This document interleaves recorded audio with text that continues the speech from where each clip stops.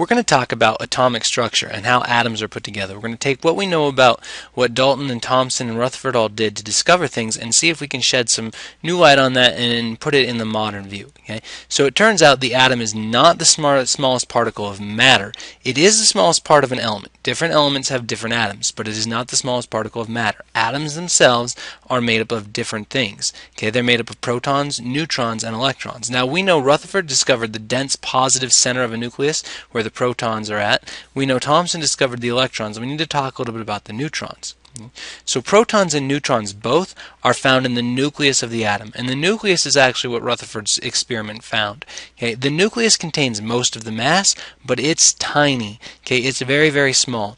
If an atom was the size of a baseball stadium, then the nucleus would be like a baseball in the middle of the stadium, and the electrons would be out in the bleachers. Okay, so the electrons occupy the space around the nucleus. They take up most of an atom's space, if you will, but they're tiny compared to the protons and neutrons. So an atom, it really turns out, is mostly empty space.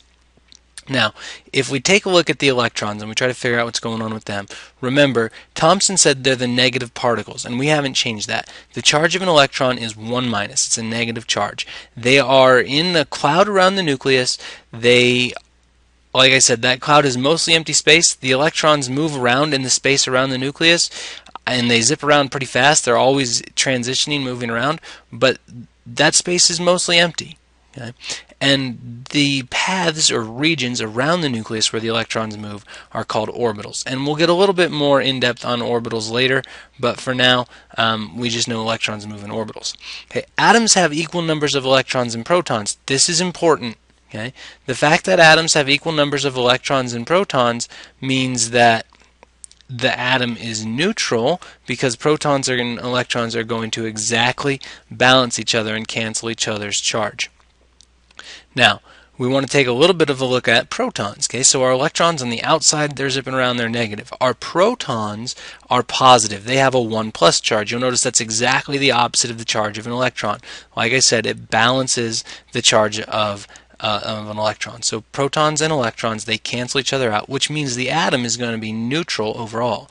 Now, I say that the protons are very massive, but you got to understand we're still talking about atoms. Okay, they're about 2,000 times more massive than an electron, but they're still incredibly tiny. So they're massive compared to an electron, but they're still basically the most minuscule thing, that we can talk about.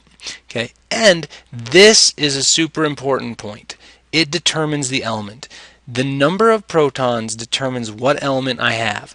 Atoms of different elements have different numbers of protons in the nucleus. The more protons, the heavier the element is, and the further right or down on the periodic table it's going to be. Lighter elements have fewer protons. So the lightest element in the world that we know of is hydrogen, and it has 1 proton and 1 electron. Okay. Now, the number of protons, because it is so important and because atoms of different elements have their own number of protons, is called atomic number. We're going to look at that a little bit in more detail later, but the atomic number is the number of protons. Okay, and remember, since protons and electrons balance, it's also the number of electrons. Okay, now the protons are found in the nucleus, the dense center of the atom, with the neutrons. Now, neutrons tend to mess with people because neutrons are neutral.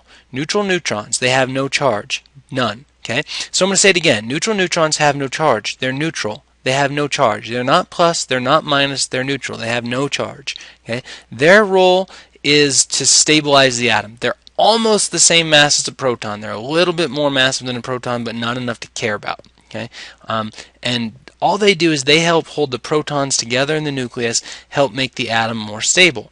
But there's no rule that says the nucleus has to have a fixed number of neutrons. Okay, so the number of that says the number of atoms in the nucleus can vary. What that's supposed to say is the number of neutrons in the nucleus can vary. That means it's changeable. It's not fixed. Okay, so chlorine might have 16 neutrons, but another atom of chlorine might have 18 neutrons. As long as the proton stays the same, the element doesn't change. The neutrons can change. They really just help hold the nucleus together. They don't determine the element. They're neutral. They don't attract electrons. They don't attract protons. They're just stabilizing factors.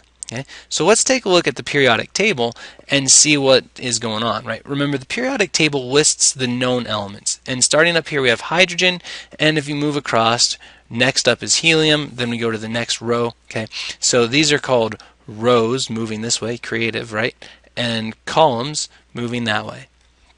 Now, I'm not going to get into the whole layout of the periodic table yet, because before we can understand what the whole periodic table means, we have to understand what a cell on the periodic table means. So let's take a look at, say, chlorine. Okay? So chlorine is this element over here, and if we take a look and we zoom in on chlorine, there's a lot of information in this box. The very first piece of information we get is the name. Okay?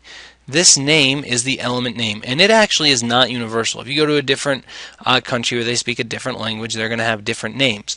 This down here, the symbol, it is universal. Okay? And remember, we've talked about the symbol before. The first letter is always capital. Always, always, always, always capital. The second letter is always lowercase. Unless there is no second letter, then you don't have to worry about it. Okay? So CL, this is not an I, and I would be dotted. Okay, so Cl is chlorine. This is the symbol. That's a universal thing. This is what I was talking about earlier. This is the atomic number. So this tells me the number of protons in chlorine. If an atom has 17 protons, it's got 17 electrons as well, because it's neutral. But if it has 17 protons, it is chlorine. If it doesn't have 17 protons, it's not chlorine. Okay, and then this down here, we don't really care about it yet. I'm going to cross it off. If you want to give it a label, you can. It's called atomic mass, but like I said, we'll talk more about that one later. It's an average of a whole bunch of stuff. So we're not going to worry about atomic mass yet, but we should know atomic number is the number of protons. It determines the element. We should be able to find the symbol, and we should be able to find the name of an element. Okay? Now, I do want to show you one more thing on this periodic table. So if we go back to that first slide of just the periodic table, okay, we can see, like I said, every single element on here has its very own atomic number. So these numbers, they're not just numbering the elements, they're actually telling us some information. The reason hydrogen is 1 is because it has 1 proton. The reason helium is 2 is because it has 2 protons. Rhodium, down here, it has 45 protons. Gold, 79 protons. Okay, cadmium, 48 protons. Okay, so if you can find the element on the periodic table, you already know some stuff about it. Iron has 26 protons because it's neutral. It also has 26 electrons.